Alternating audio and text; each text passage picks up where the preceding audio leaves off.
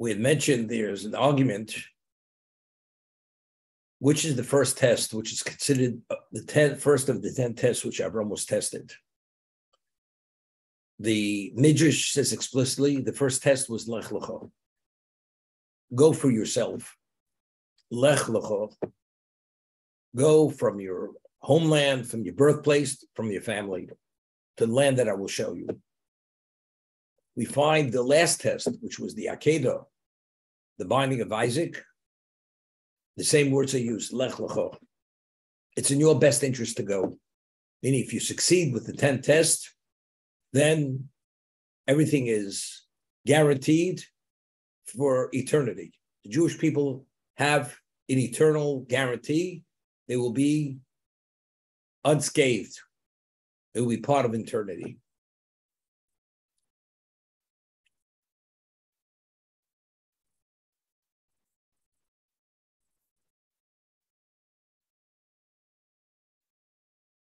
We had mentioned the Midrash that when Avraham was thrown into the kiln and God performed the miracle that he came out alive, the Midrash cites a pasuk, a verse, that why did he come out alive? I mean, why does a person come into this existence? You come into this existence to be challenged, and if you meet the challenge, because it was due to your own initiative, you have a share in the world to come, which is a relation with God. If Avraham gave his life for God, in terms on a personal level, he should have been allowed to remain part of eternity. But yet God took him out of the kiln. Why wasn't it sufficient that he gave his life?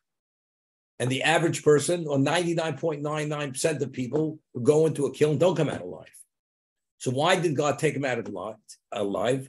So we'd mentioned, because since Yaakov had to be born, who was a grandson of Avraham, so if Avraham would have perished in the kiln, in terms of himself, it would have been sufficient.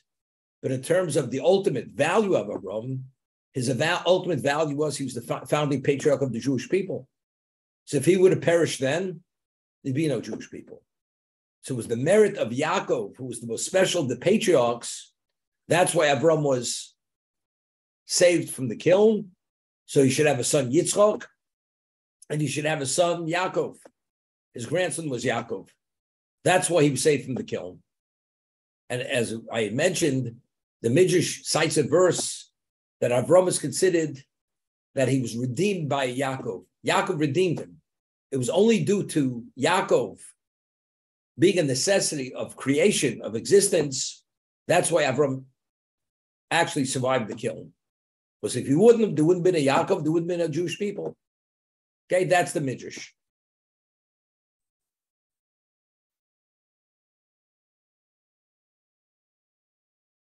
Lech Lecha, this test is predicated on Dur Kasdim. What preceded this was Dur Kasdim, the kiln of Kasdim.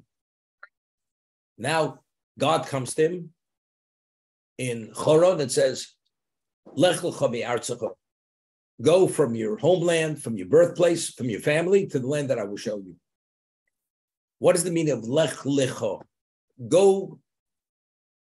Rashi says, you could say, Lech, go. What's Lecha? It's in your best interest to go. For your interest and for your benefit. It's in your best interest to go. Why is it in his best interest to go? So God says to Avraham, here you have no children. His wife was barren, as the Torah tested the fact. Here you have no fame. You're a pariah. He was a fugitive. He was pursued to be killed. Here you have no money. You have no wealth. Lech Lecha, if you go to the land that I will show you, you will have children, you'll have fame, and you will have wealth, but you don't have any of that here. Now the question is, Avraham was at a level that he had such trust and such dedication to God, such conviction to his belief, he's willing to die. Does Avraham need any incentives to leave Haran? to leave the location he was at, to go to the land that God told him to go to. Go to the land that I will show you. What does God have to add? And it's in your best interest. Lech lecho. It's for your interest to go. Lech lecho. Why was that an important piece of information that God had to share with Avraham, that you will be a beneficiary of A, B, and C, children, wealth, and fame? And if he wouldn't have said that, just go to the land I will show you, because there you will be effective, as we mentioned yesterday. Here you're not effective. It's like we mentioned, the flask of perfume in a cemetery. If you want people to benefit, go to the location I will show you. Okay? It should have ended with that. What do you have to add? L'cho. And yes, unless you'll say that even Avraham, to leave, to be able to meet this challenge at this level, he needed incentives. He needed incentive. He had to be incentivized. Children, fame, and wealth. It's hard to believe. A man is willing to die for God. A man who was a fugitive and hid in a cave for 13 years and lived subhuman conditions for the sake of God's glory. A man like that needs incentives. If God himself is communicating with him, he's a prophet. It would be enough to say, go, and because of Avram's understanding who God is, the creator, the maker, he's going to follow his dictate. But yet God says, no, lech lecho. He incentivized them. Why?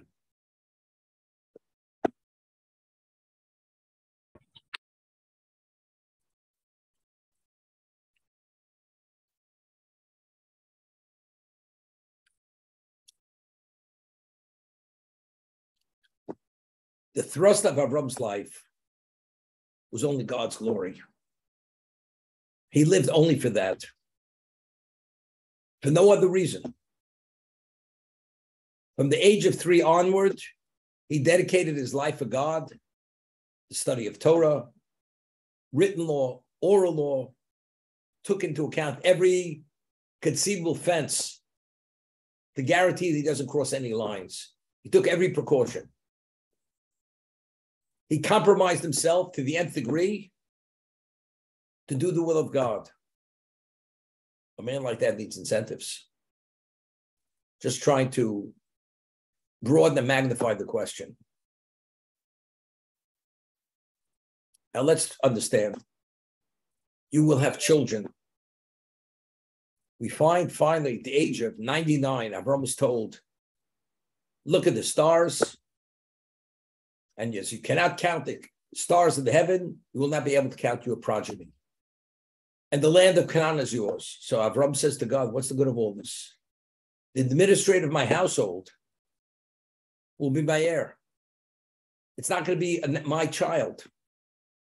What's the good of all the wealth and the land if I have no children? God says, no, you will have children. And they'll be like the stars of the heaven.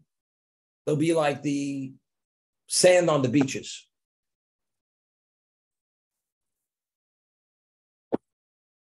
I mean, why is he saying that? If Avraham would die, what happens to God's glory?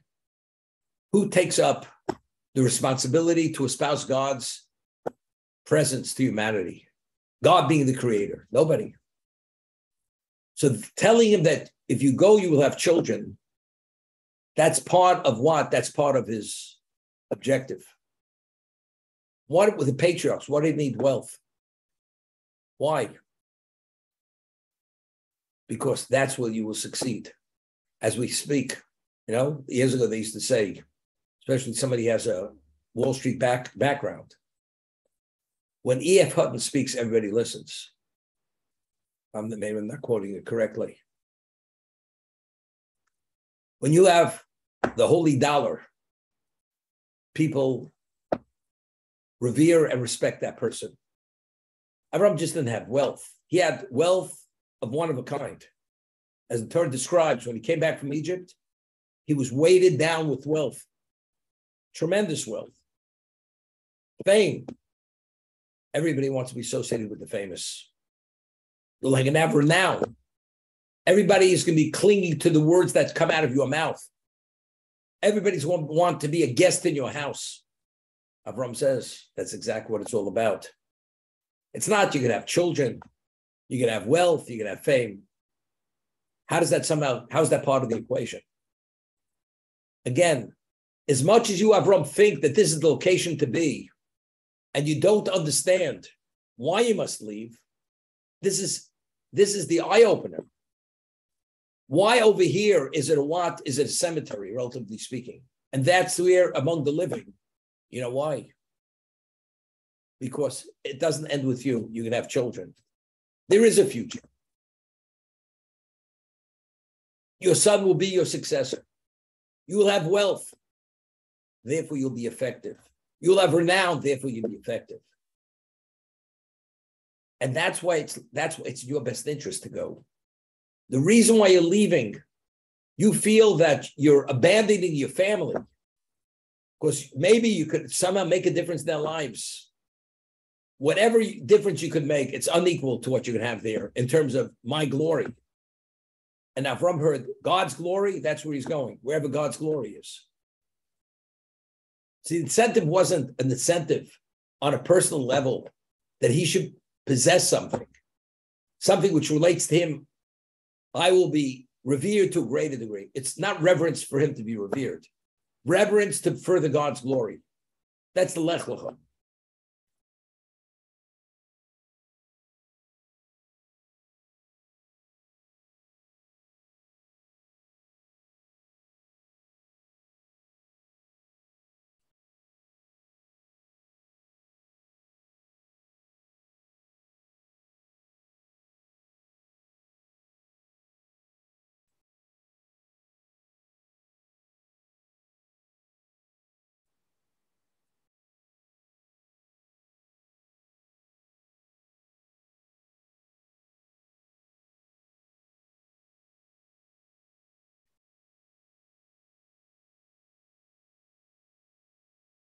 We'd mentioned that Avraham, when he was circumcised at the age of 99, which is not a simple matter, a man of his age, it was important he should convalesce after that procedure.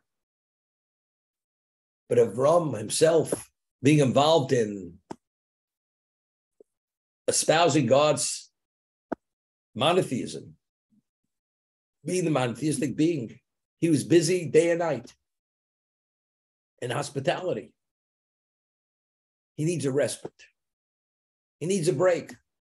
So what does God do? God goes and he takes the sun out of its sheath, that there are no wayfarers. And Avraham is sitting at the entrance of his tent, looking in every direction. Where are they? And he's pained. The guests are not coming.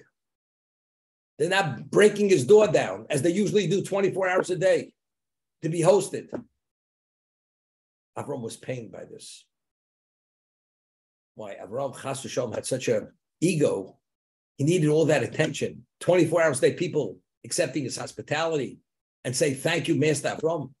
Is that what was missing? And that's why he was pained. And because the pain of not having guests were affecting him negatively more than the respite that he needed, God brought 3 angels in human form. So we explain what exactly was Avram's pain. Avram's pain was not that the money was burning a hole in his pocket, not that the inventory he had purchased for hospitality was going stale. That wasn't it. Because Avraham Avinu knew that any moment he doesn't engage with people, that means pagans remain pagans a moment longer. And that itself is a desecration of God's name. They live in a God's world, and they believe the world is attributed to the sun, the moon, and other powers of existence, which is false, which is baseless. So by not being able to engage in people coming, his pain is that the ongoing Chil Hashem, desecration of God's name, continues. That's what he was pained. And that was the essence of Avraham. But if he wouldn't have the means, he couldn't have done the hospitality. He couldn't have addressed this problem. Had he changed the tide of atheism? and of paganism. How do you change the tide? You have money, you can change the tide. You have wealth, you have renown. They're coming to your home. Avraham was not seen as some kind of fanatic. He had this magnetic pull. All society wanted to come to his home, to engage and be beneficiaries of his hospitality.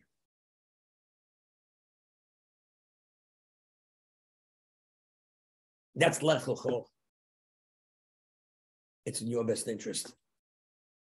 Go for yourself. But to yourself is not him personally. Himself means exactly what your objective is, your own understanding of your purpose of existence, which is only to bring greater glory to God's name.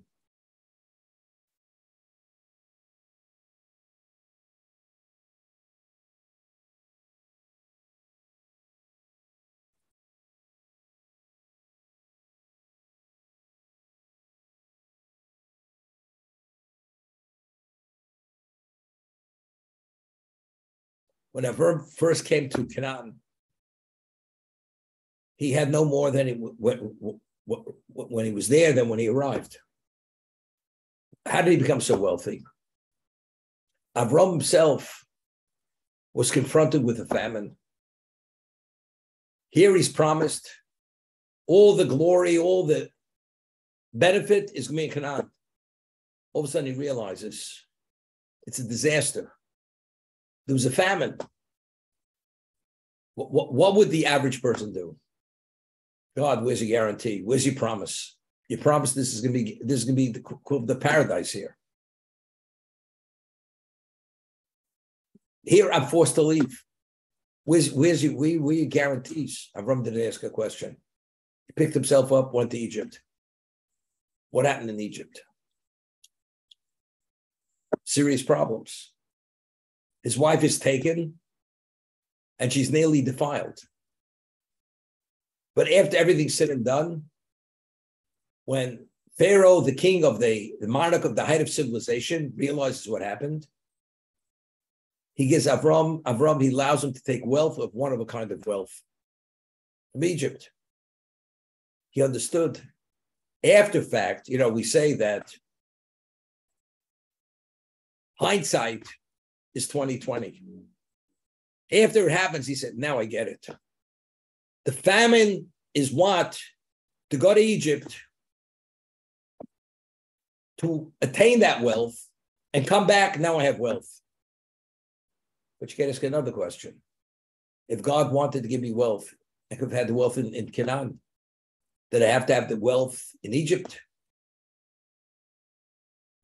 God can provide anything. So why did Avraham have to go to Egypt to acquire the wealth? And that was the fulfillment of that part of the guarantee. You become wealthy. He had to leave and come back. So there's a very interesting principle stated in the Midrash, Masa of a Sibylaboni, that the experiences of the patriarchs are only put in place to create a dynamic for the descendants, the Jewish people. For instance, Avraham went to Egypt, relatively speaking, poor. He came back wealthy. Because Avraham is the founding father of the Jewish people. As Avraham went to Egypt, the Jewish people went to Egypt. Yaakov, with his 70 members of his family, went to Egypt. As they went into Egypt, when they left Egypt, they left with tremendous wealth. That the average Jew had 10 pack animals laden with gold and silver. As Avraham left Egypt, where he was heavy, weighted down with gold and silver, when the Jews left Egypt, they left weighted down with gold and silver. That's Masa Ovis in the Bonim. The experience of the patriarchs is only put in place so this should be experienced later by their descendants, by the Jewish people. That's Masa Ovis in the Bonim.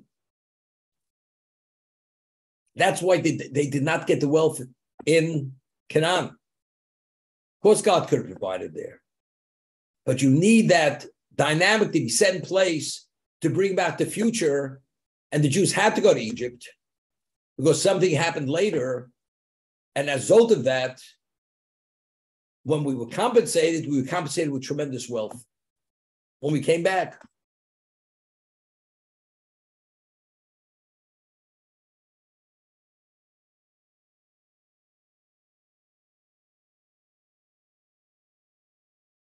Avraham didn't have children immediately. He's 75 when he arrives. He didn't have children. He was only told he would have a child at the age of 99 from Sariman, from Sarah the matriarch. At the age of 86, he had a child from Hagar, his maidservant, but he knew he wasn't the one. That's not the child who's going to be his heir, who's going to be his successor. Definitely not. It could only be from Sarah, because Sarah is from his family, and she has the same genes as he has, those special genes, the genes of Shem. Hagar, Mitzrayim, Egypt, comes from Chum. And just as Eliezer did not qualify his daughter to be the matriarch, the wife of Yitzchak, Yishmael will not qualify as being the successor, the heir of Avram. The heir has to come from, spiritually, has to come from Soriman. He did not have that child till he was informed at the age of 99. That's years in the future. The wealth came relatively very quickly. Why? Because the wealth is crucial and essential for your influence over other people. That had to be immediately. The child should be a successor. So that could wait till later. As long as Avraham Avinu is capable and he has the ability, Yitzchak is not necessary to be there yet. Fame, that's necessary even now. Because the renown will make a difference to what degree he will impact on the members of Canaan, wherever he interacts with.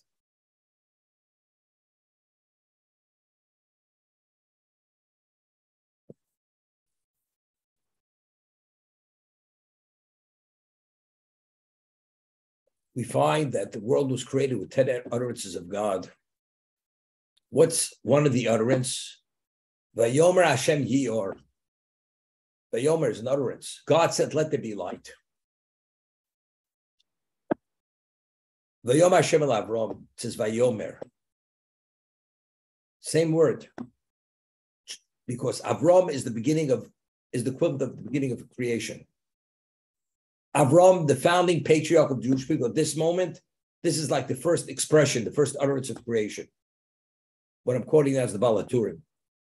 As it says that Avram, he was told to go, as God said initially, let it be. He said, let it be. This is so-called the launching pad. This activating, setting the system in full direction, evolve into ultimately that he should be the total founding father of the Jewish people. And that came about with the 10th test, which was the binding of Isaac, what we call the Akedah.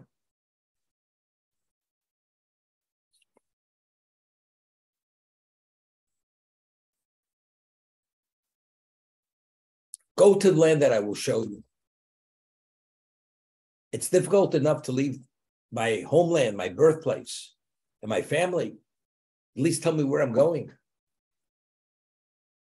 The land that I will show you. Where is that? It's unknown. To a person to live within a context of unknown. And because of his trust, it's irrelevant. That says something about who Avraham was. But that's part of the test. Give up for it'll be good. What does it mean it'll be good? You have no idea what that means.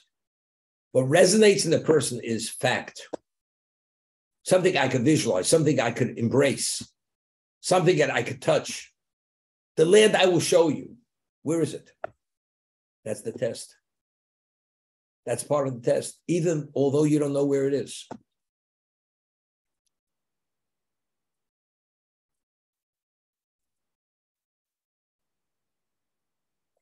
It's interesting, when Moshe was told to tell the Jewish people they could redeem from Egypt, he said to Moshe, tell them I am taking them to a land that flows with milk and honey.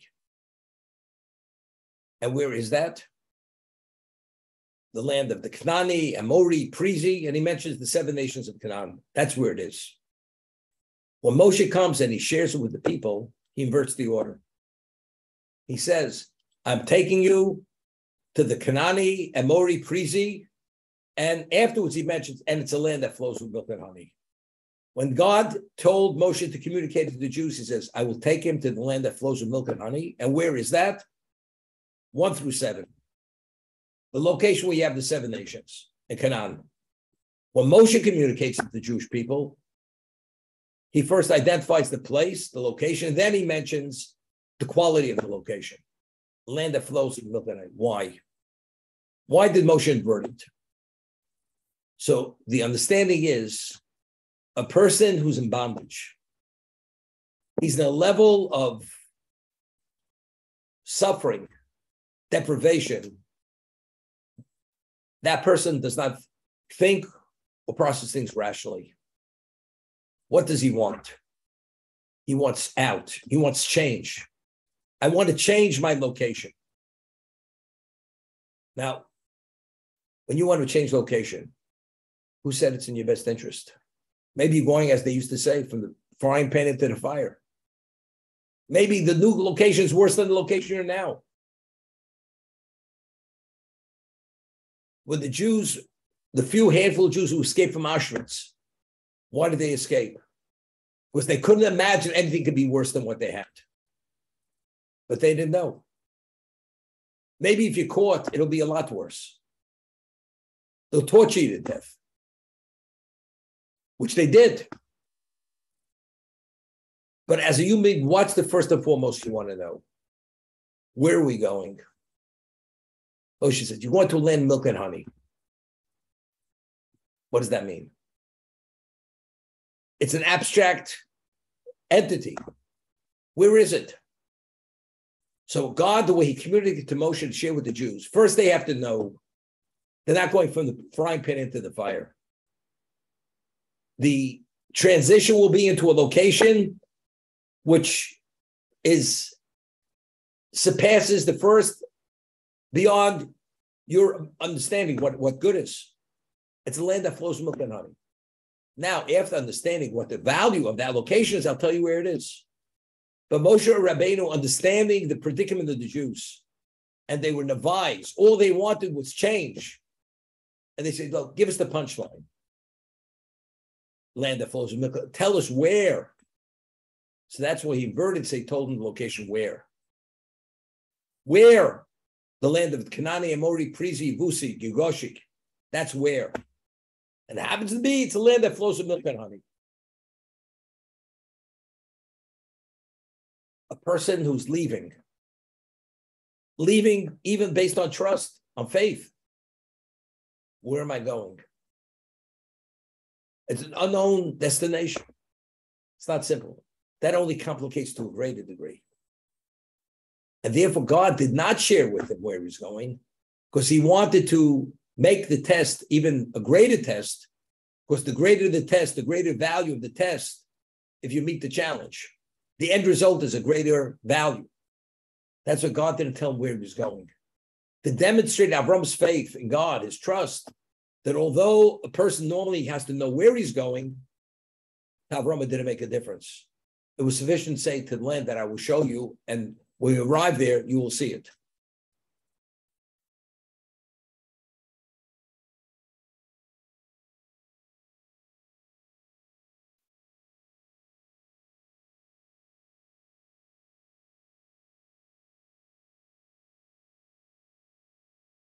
The Ramban speaks about, go to the land that I will show you.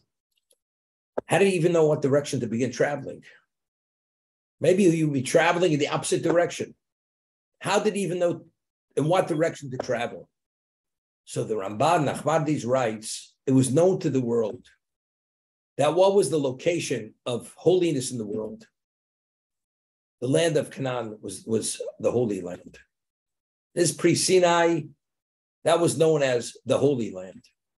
So Avram figured that that's where he's traveling.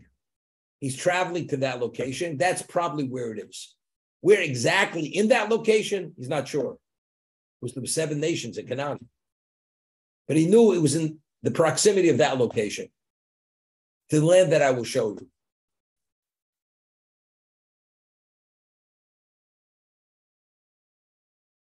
And what's going to happen when you go there?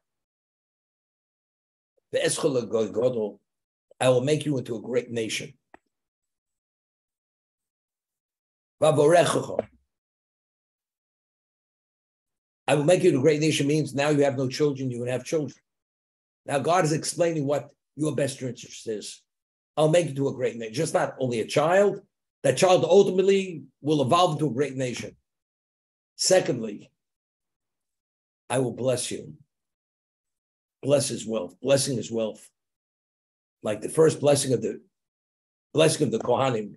Yivarech Hashem v'yishmerecha. That is wealth. The bracha the Kohanim gives to the congregation, God should bless you with wealth and protect that wealth. That nobody should come and take it from you. That's avorecha. Agad l'shmecha. I will magnify your name. You will have renown, you're going to have fame. That's what, when you arrive there and you meet the first challenge, that's what you have there. So you'll have all the tools necessary to deal with what, to be effective and successful in your mission of espousal of monotheism.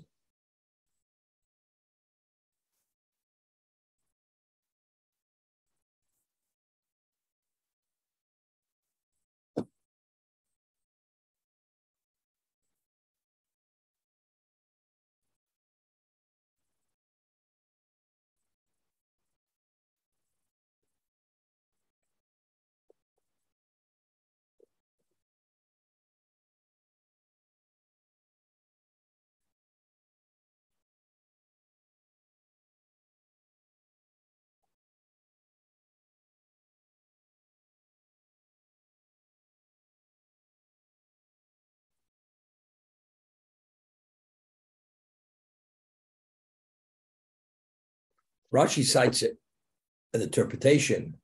What's Agad L'Shmecha? Avram's original name was Avram, with a hey, deleted. When he became circumcised, Avram added a hey to his name. He became Abraham. Before that, he was Abram. He became Avraham, Abraham. So what's Agad L'Shmecha? I will make your name greater. The name will no longer be Abraham, it'll be Abraham, Avraham. I will add, that's Agad L'Shmecha. Now, we've spoken many times. What was the significance of the Hey being added to Avram's name? I will make your name greater. Not as a result of that, you're going to have renown. The world was created, we mentioned, with the spirituality of the letter Hey. He was saying to Avram, what it took to create all existence, by adding that letter Hey to your name, there's going to be a metamorphosis in you, which is the equivalent of bringing a new creation into existence. That, you know what that means? You will be the equivalent of all existence. Now, we find that Avram was called the Ivri. The way it's translated, the Hebrew. But Ivri means he came from the other side of the river. He came from Mesopotamia, he crossed the river, came into Canaan. But the Midrash says, why was called who Ivri? He was called Ivri. He was on one side of the road, and the world was on the other side. Avram Avinu took the world on single-handedly. Could you imagine? One person takes on all humanity single-handedly. How's it possible? What about if you, Avram, you're not an individual? You are existence. Because when you had the Hey added to your name, what was it? You are the equivalent That means God is committed to you, that you're the objective of creation. Therefore, you can take on the world single-handedly. Because you're going toe-to-toe with the world, even more than toe-to-toe. The world itself is physicality. Avraham is not only physicality, it's spirituality. Therefore, he was able to succeed to influence the world, take on the world single-handedly, regardless of all the opposition that existed, which didn't allow him initially to begin. He overcame all the challenges.